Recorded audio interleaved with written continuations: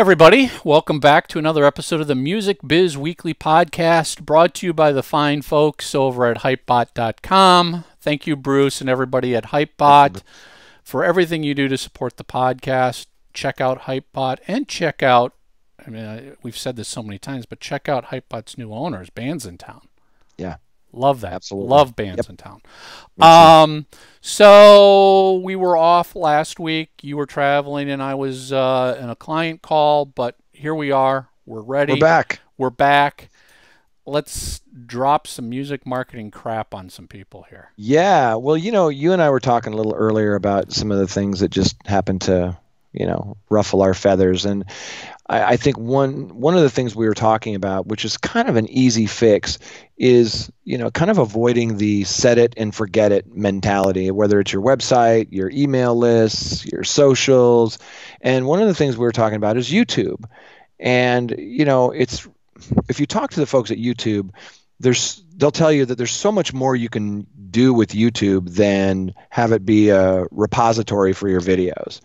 And they're right. I mean, there's a lot of great ways to market your videos there. There's great ways to engage your fans. But a recent initiative that I've been working on, I started kind of looking at some videos that had been up for a while. And I noticed that there was a lot of things that were either wrong or just bad.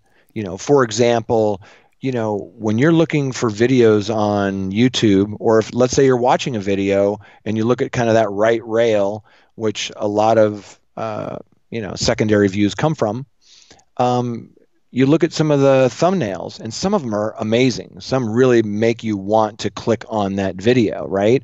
But some of them might have somebody who's blinking or in the middle of a sneeze or something because someone hasn't, and it's so simple to change that thumbnail to make it compelling.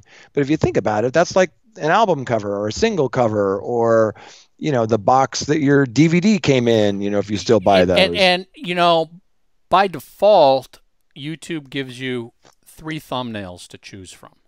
Usually something at the beginning, something at the end, or something right in the middle. And it's really easy to do that, right? I mean, you can either just click on it. You can click on it and change it to a different one. So yeah, the person isn't like, oh. But if you're, and I can't remember what the criteria is. Either it's a number of uploads or number of subscribers, or there, at some point, you pass a threshold and you can upload a custom thumbnail, because the custom thumbnails are not available to everybody as soon as you launch a brand new account. Interesting. Yeah. I wonder if it's the 10,000, because the 2 that I've been working on are both over that. The first threshold is 10,000. And once you hit that, a lot of doors open up. You can use YouTube creator spaces, 10,000 followers or 10,000 plays? Subscribers. Subscribers, right. Yeah, right. And then the next threshold is 100,000. And again, then you get larger rooms and there's more doors that open up. I know it's not subscribers, because my account has, I think, 8,000 subscribers, and I've got the feature.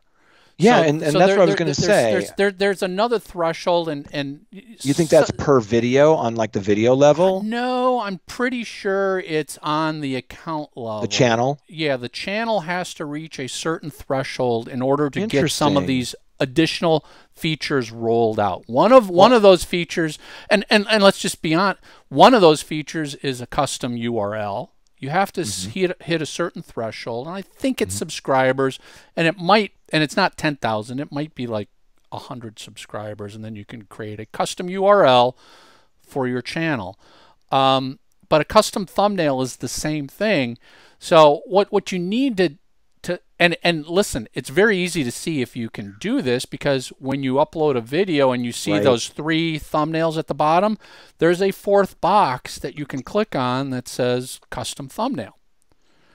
And you just click on that and you can upload any image you want. Now you've got to format it for the size of a YouTube video. Google it, the specs are up there. It's super simple. It's very easy to do.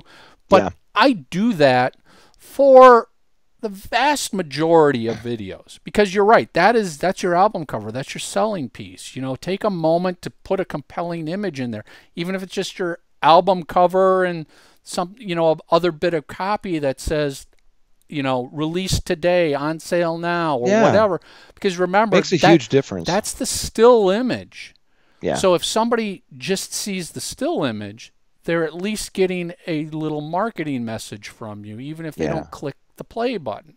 Yeah, and I'm glad you brought that up about not being able to do it without having to be at a certain threshold, because all of the ones that I've done, I've been able to do. I've never had it not be a choice, if that makes sense. So that's really good advice. I know I've had some clients where, they never had a YouTube channel, so I create one for them, and you're starting from scratch, and there's a lot of the fancy stuff. I shouldn't say fancy stuff, but stuff you take for granted that right off the bat you can't do. And I think it's just I don't know why YouTube doesn't make it available to everybody. Maybe they just want to see if you're serious before they give you the feature. But I'm going to look into that. Maybe we can add it to the show notes. But I'd like to kind of find out a little bit more about the custom URL and the thumbnail. I'll ask my friends over at YouTube and see if I can get a ruling on that.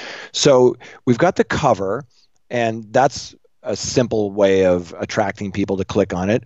But how many times have you seen the description, not the description, I'm sorry, the title of the video? It might say, artist version 10 MP4, whatever is actually the title of the video. You can actually, change that title of that video, make it something more compelling, and so it's more descriptive and will help people click on it. And help with search results. That's 100%. What, put your artist name in the title of your video. It's you uploading it to your channel, and you sit here and go, well, everybody knows it's me.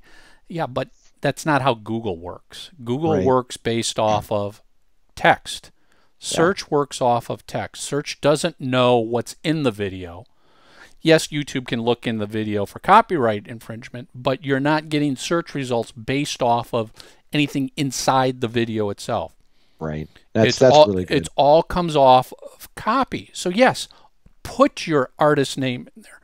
Put your album title in there. Put the single in there. Put the guest who appeared with it. If it's a named guest who's on that song with you, put their name in there as well.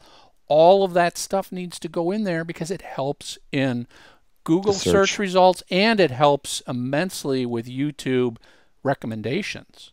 Yeah, 100%. That's a lot of what we're talking about here, other than kind of the image, but the next few things that we talk about are really all about search. When the title, that's super important. People sometimes forget about the description, spending a little bit of time with that description and for search, because it's going to search that description. So, you want to have any guests that are involved and, any relevant facts about where it was shot, or, all of those things need to be in that description. And also, I always encourage people to put links in that description. Like a smart URL makes the most sense, where you have one URL that goes to all of your retailers, whether it's physical, digital, streaming, all of that. One URL that works kind of globally, like a Linkfire or, Bitly or Radial or whatever it is. Those types of links are really important. If nothing else, your website. Just put your website URL in there. And here's a little tip I've learned a long time ago. So when you go watch a video in YouTube, you don't see most of the description. You basically only see the first line, and then there's a more box that will open it all up.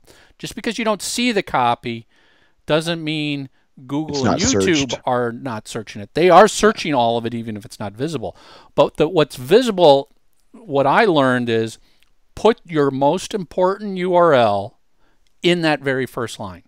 So the first line of your description, above the fold. So it's literally the first sentence. It should be, buy my new CD, click here, visit my website, click here, buy concert tickets, click here.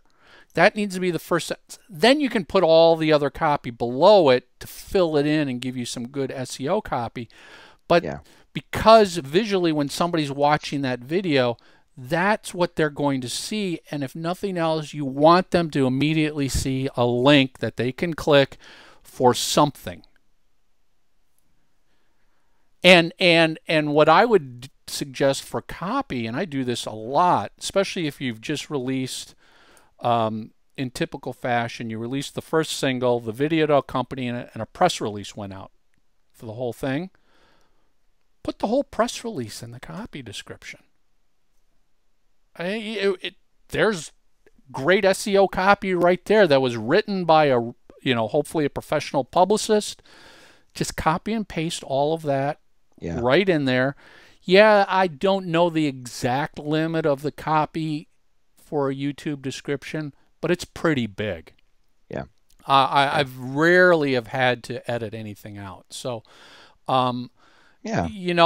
take advantage of it. There's nothing worse than when I go and see artists' videos and their copy just says, a website URL, and that's it. Yeah. There's nothing else there. It's like, I need to know more. What was the album this came off of? When was it released? Are you doing, put more information in there. Exactly. But this also gets to your set it and forget it mentality of a lot of people upload all that copy and then never go back.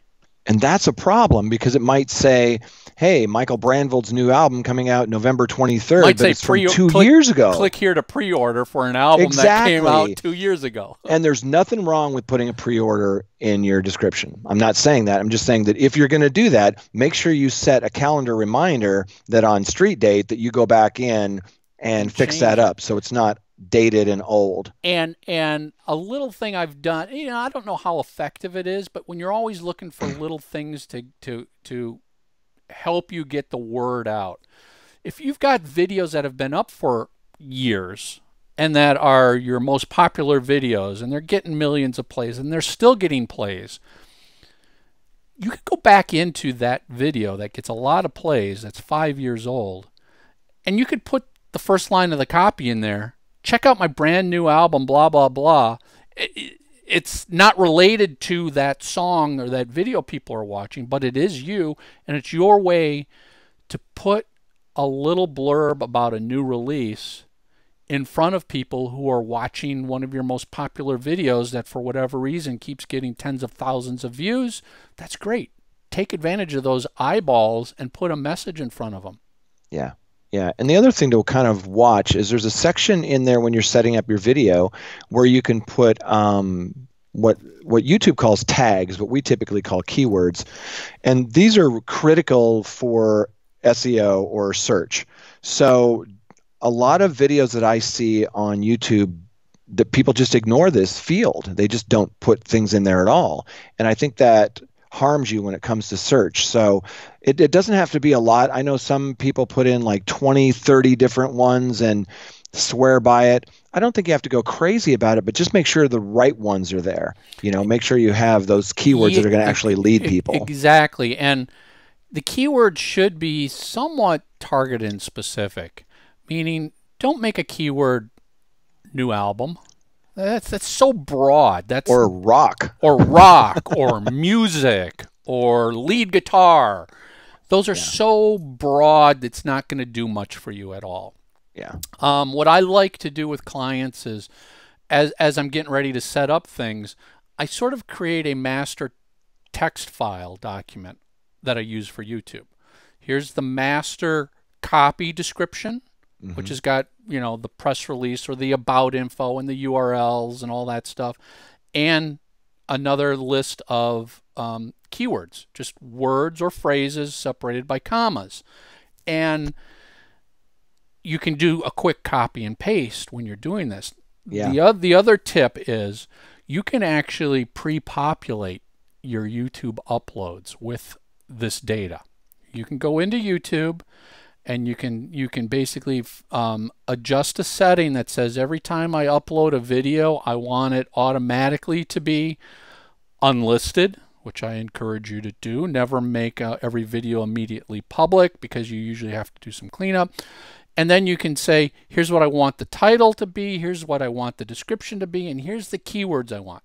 So you could upload 50 videos and they'll all immediately get populated with all of the basic information. Yeah, like a default. The defaults. Template. Yeah. So now all you really need to do is maybe tweak the title so it's really specific to that specific video. Yep. And maybe add one line or one or two keywords that are really specific, but stick with a default that you can use across everything. Yeah. And I think that's super sound advice. I think with, one of the things that I heard from YouTube was that the first 24 hours are crucial, to getting views and affecting their algorithm. So what you can do, like you just mentioned it, put it as unlisted and make sure that you take a little bit of time to, clean it up, but also to, have a premiere or, tease it out. So you're going to post it at a certain time. Don't just post one on top of another, and, share it via socials and ECRM, and make sure you respond to comments. A lot of folks kind of set it and forget it. And there are a lot of comments that it also helps in search when they see a relationship going on, when they see a communication going on. Somebody may, and I'm not talking about trolls, I'm talking about someone who says, oh man, that looks familiar. Where was that filmed? And then you respond to them. Or somebody says, oh, what record is this off of? Oh, well, it's in the title. It's this. And just having that communication can help you in search. Yeah. So, and a lot of what we just discussed applies to Facebook videos as well. There's slight differences of what you can upload and pick and settings, but the same thing applies. You've got to think about the title. You've got to think about the description. You've got to think about keywords. You've got to think about the thumbnail, all of that type of stuff. And you've got to think about what's your strategy. Do you release the exact same music video on the same day on Facebook and YouTube, or do you use one to drive to somewhere else? It depends on it all depends. There's no right or wrong answer. Let's put it that way. It all depends upon what your goal is. If you want YouTube views, then use Facebook to drive people to YouTube. Yeah. But if you're more interested in Facebook engagement, then put all your effort into the Facebook video. I've encountered people who would put like a 30-second teaser on Facebook and then tell people to go to YouTube to watch the whole video. That works. I would say at some point in time though, and again, you said like the first 24 hours are crucial. I think we can all see that, a week after you've posted your video, the major plays are done. Unless you're getting some major love out there from press or sharing. At that point in time, definitely upload the full video to Facebook though. Yeah. And get that whole Facebook. Yeah, natively, right? Because natively, not sharing the YouTube video. Upload the native MP4 file to Facebook. Yeah. Set it up, because here's the thing that what's really cool about Facebook pages is you upload that whole music video, and you got to set it as your featured video. A lot of people don't pay attention to the video page on their Facebook page. And you really do. You need to go in there, because you can create playlists like you do on YouTube. You can set a featured video like you can on YouTube. Mm-hmm. But what happens when you set that featured video, that becomes a featured video that's always displayed in your Facebook wall. And if you've ordered the display sections, and we won't get into great detail, but you can change the order of meaning, oh, I want videos displayed first, then I want photos, then I want news, then I want toured Facebook events. You can move all those around. And I like to, especially around a new release, put the video section up top. Yeah. So no matter who lands on your Facebook page, the first thing they're going to see all the time, no matter how old that video is that featured video right there for them to click and play. Yeah. Facebook videos, you're right. It's about what your goals are. Facebook videos get 10 times the engagement when they're posted natively than if you post a link. And if you think about it, Facebook wants you to stay on their platform. Right. So it makes perfect sense. So I'm a big fan of YouTube. I'm not a big fan of the payouts for folks at this point, but as a platform, it's very powerful. And I think that the other thing you have to keep in mind when you're posting things on, say, Facebook, is that, and we've brought this up a couple of times, that, almost 85% of videos on Facebook are watched with the sound off. And so people are going through their feed and they see a little video, and I'm guilty of this too sometimes. I'll watch part of a video. It's rare that I actually stop and watch the whole thing. It's got to be compelling. And so make sure that when you're posting something to Facebook that you've got that part of the video, when it starts playing, it's got to be compelling, and it's got to, you can see sometimes people will put in the description, turn on sound, or things like that, or maybe even an intro card. But just keep in mind that it's a different experience. When people go to YouTube, they're going there to watch videos. But when you're on Facebook, sometimes you might be laying in bed at night, or, you might be at work or waiting for somebody. The engagement of actually listening to that audio is quite low. Right.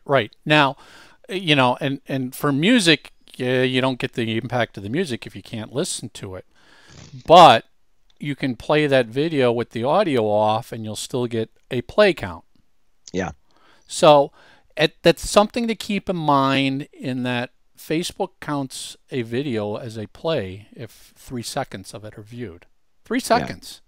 That's, But you're not paid until 30, just like with the streaming services. Right. So there's a slight disconnect there. There's a slight there, so a lot of people are like, oh, I got so many views on Facebook. It's like, yeah, but, if you go in and look at your stats, it'll actually tell you how many 3-second views you got, how many 10-second views you got.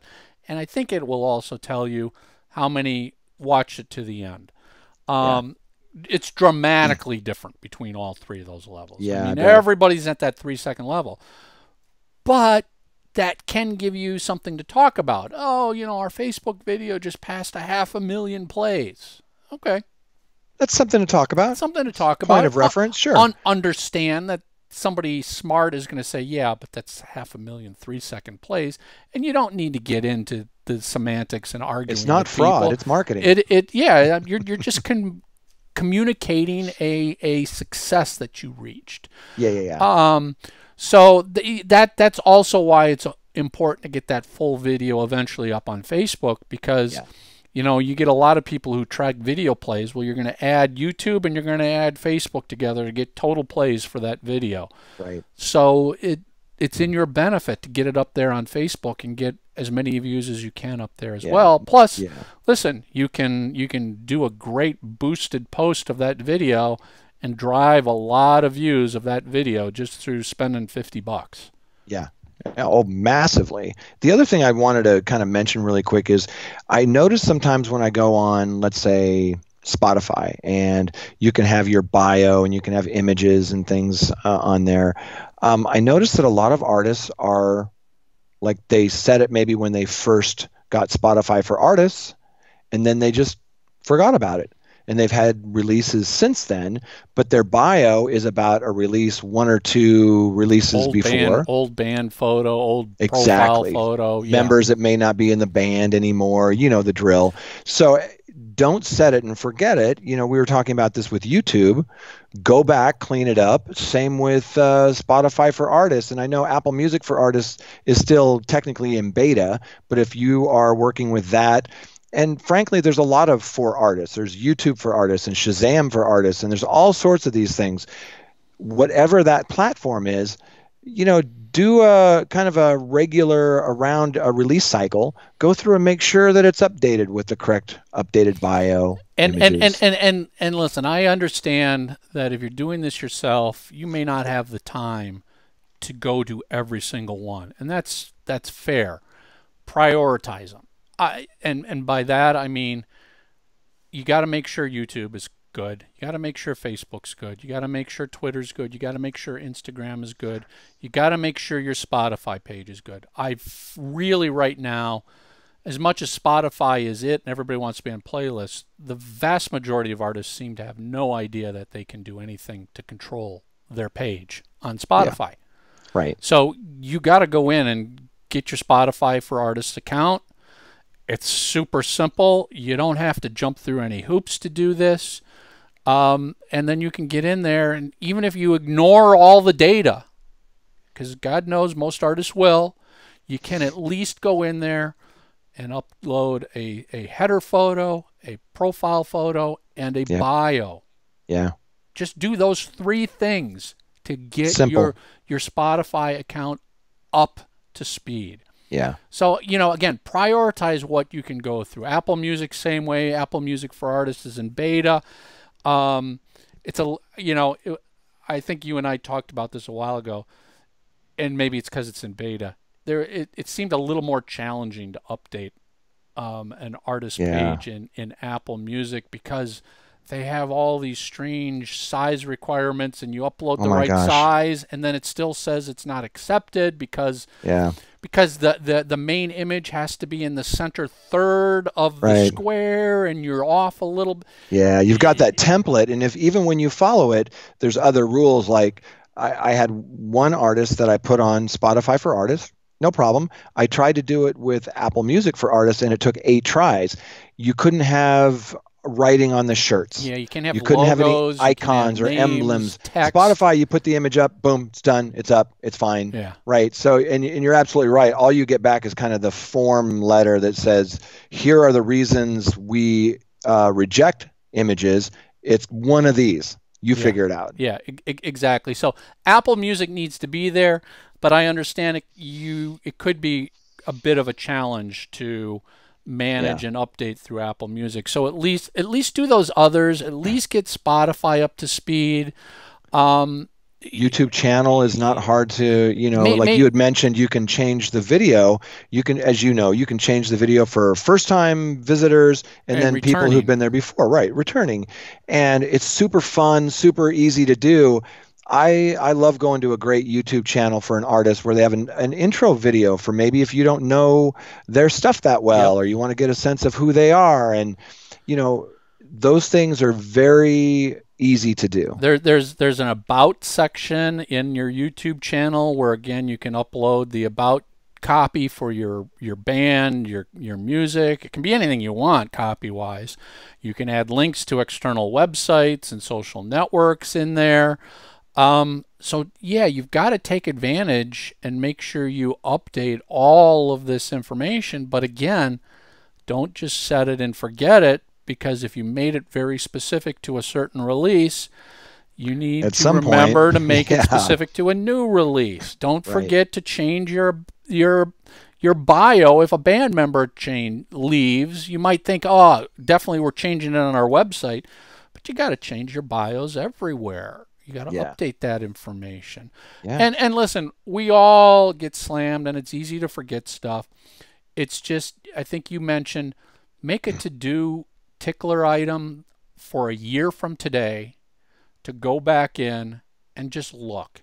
And it's always good to do it at the end of the year, especially from Thanksgiving through mid-January, especially when the music business is quiet and things are slower. Use that slow time to go through and set a bunch of reminders to check all of your accounts. Do I need to update this copy? What's the header look like?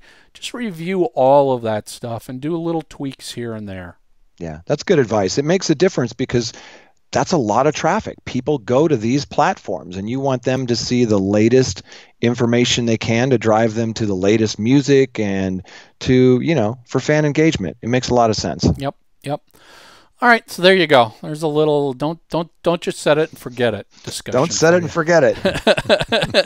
as nice as it is to do, it's going to come back and bite you eventually. Yes. You're going to go, who left that image up on the profile page from 5 years ago? You would be surprised if you saw some of the old images and bios that we see online sometimes. And silly. It's not just new and independent artists that are doing this, people. Trust me when I say there's major artists who you're just scratching your head going, why is that photo still there? Yeah. Because somebody wasn't watching, somebody's not maintaining it, somebody's not thinking about it. It's not sexy, but it's important. Yeah, yep. All right, so there you go. Got any questions, comments, leave it in the comment section here on YouTube or wherever you're watching or listening. And as always, we'd love it if you head over to iTunes, subscribe, leave us a rating, a review, and yeah, subscribe on YouTube as well so you never miss a new episode. Appreciate it. There you go. Music Biz Weekly Podcast. We're out of here till next week. All right.